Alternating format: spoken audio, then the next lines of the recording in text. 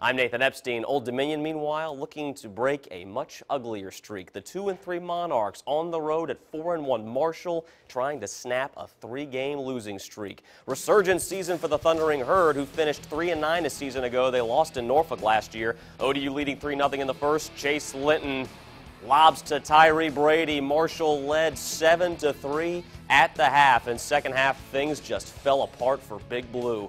Tyler King for Marshall, shades of last week against Florida Atlantic. 30 yards on 3rd down and 10. 14-3 Marshall leads. Fourth quarter, Thundering Herd air it out. Litton, 46 yards to Brady for the touchdown, makes it 21-3. And here is your backbreaker. Ensuing kickoff, Isaiah Harper out of Grassfield High School fumbles. And that was caused by Jaquan Yulee out of Indian River in Chesapeake.